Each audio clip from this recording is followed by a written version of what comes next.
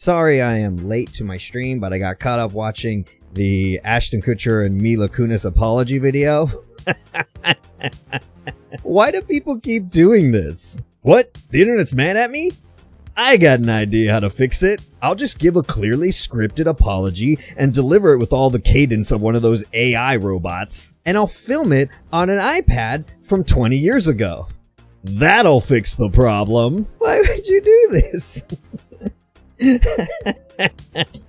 Yeah, it all started a couple of days ago. I started seeing a bunch of like random Ashton Kutcher bashing stuff on social media. Like I first saw one woman was like, I know why he did what he did. And then they created this big long web of like basically accusing him of murdering one of his friends that got murdered back like, I don't know, 10 years ago or something like that. And then I just kept seeing a bunch of like, Ashton Kutcher was always the most rudest celebrity I ever met. So I was like, all right, let's see why are we mad at Ashton Kutcher? If you don't know, a couple years ago, his co-star and friend got arrested for allegations of rape. And then a couple weeks ago, he was convicted of those crimes. So good stuff. All around good stuff. So why are people mad?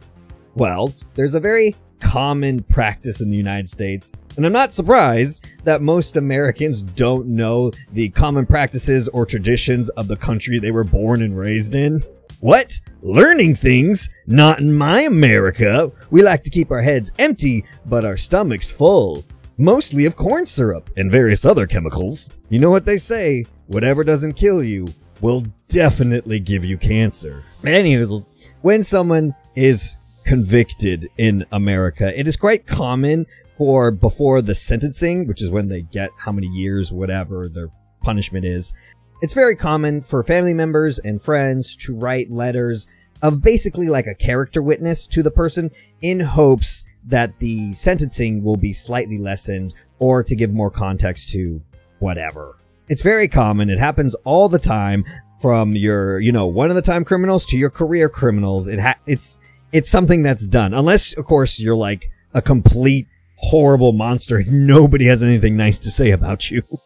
So in this case, Ashton Kutcher and Mila Kunis, being friends with this guy for a long time, were asked by his family to write one of these letters, which is pretty normal. The only not normal thing is he had 50 of these letters, which is most likely because he's associated with a certain group that will not be named.